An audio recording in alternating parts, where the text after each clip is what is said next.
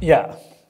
So, so basically, this is, and people, many times people will ask also to me very, very simple questions. Saying, I've been doing with you practice. Okay, let's say lately for a 5 warrior seed syllable, I've been practicing a 5-fold teaching of Dawa Jansen.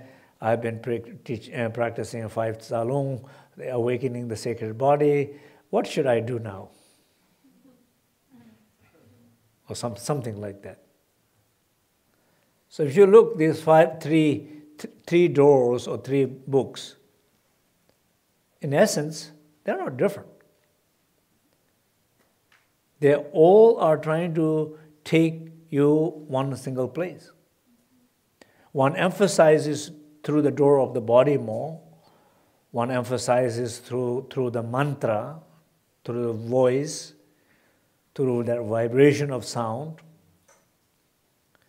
One emphasizes through the awareness. But they're not different. That makes sense? So it does not really matter through which you want to do. It does matter through what is working for you.